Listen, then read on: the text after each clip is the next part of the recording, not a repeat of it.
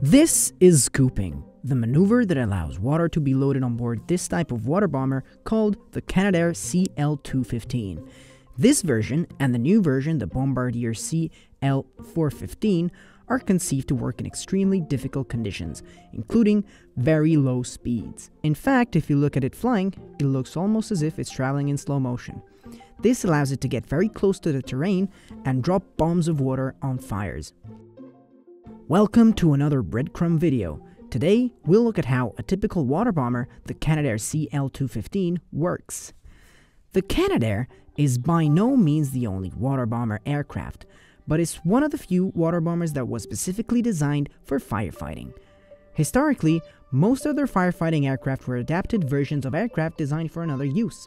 They are either readapted cargo freighters, military anti-submarine planes, military transport planes, agricultural planes, helicopter, or passenger planes, such as the 747 supertanker, which was designed for passenger transport, but its firefighting variant makes it the biggest water bomber ever built.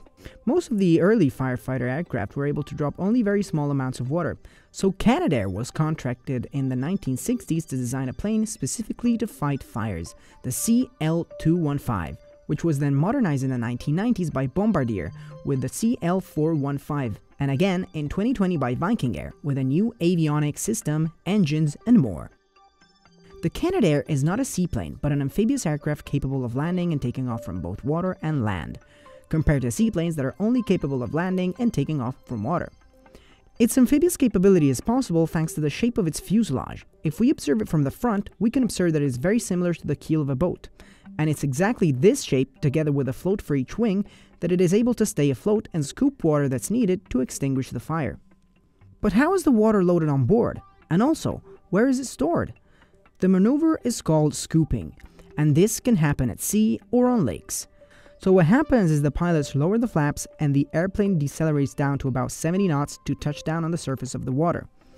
Just before touching the water, the probes open, taking on water to fill the tanks. They are surprisingly small, but can fill two 6,140-liter tanks in about 12 seconds and about 410 meters due to the impact speed of the plane. Its enormous wing then allows it to take off again at a low speed of 80 knots. The CL-415's ability to fly at low speed is in fact due to the length of its wing, which is almost 30 meters long, about as long as the Boeing 737's wing, a short-haul commercial airliner. But despite its size, the aircraft was engineered to fly like a much smaller plane. It is nimble because of its supersized flight control surfaces. For example, the rudder is larger than the one of the 737, even though the Boeing is a bit taller and double the length.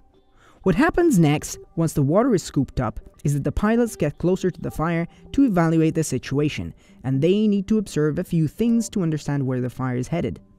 Wendover Production talked about this in one of his videos. Their priority is to slow it down as much as possible. There are four major factors that affect how fast a fire moves: how much fuel there is, how wet the fuel is, the wind direction, and the slope. The two factors that the team can immediately gauge that affect where the fire will move fastest are the wind direction and slope. In this case, the wind is coming from the north, and they know that to the southwest is an upward slope. Fire moves faster uphill than it does downhill since the fire burns upwards, so these smoke jumpers know that this is likely the fire's fastest moving front. Once the fire's fastest moving front has been observed, the pilots will align the plane with the front line of the fire. If the fire is small, the Super Scooper flies down to a height of about 100 feet above the flame with a speed of about 110 knots, and it drops its 6-ton payload in about 2 seconds. The precision required for this kind of operation can be quite high, as the blast from the amount of water at those speeds can harm firefighters, damage vehicles, and equipment on the ground. But why do they fly so low? Well, that's because if the water were to be dropped from higher up, some of it would vaporize.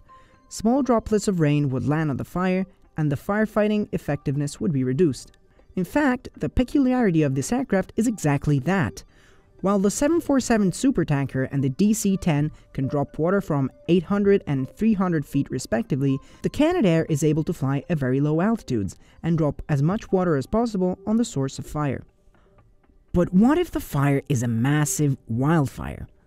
Things change a bit here, because the temperatures can reach above 1000 degrees Celsius, and the water can't be dropped directly above the fire.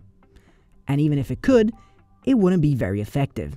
And this is where the fire retardant foams come into play.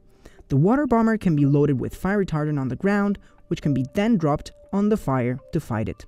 But because of its properties, it is able to fall through the smoke and reach the base of the fire, creating a fireproof area which slows down the fire and eventually stops it. The Canadair series of water bombers is unquestionably the best aerial firefighter in the world.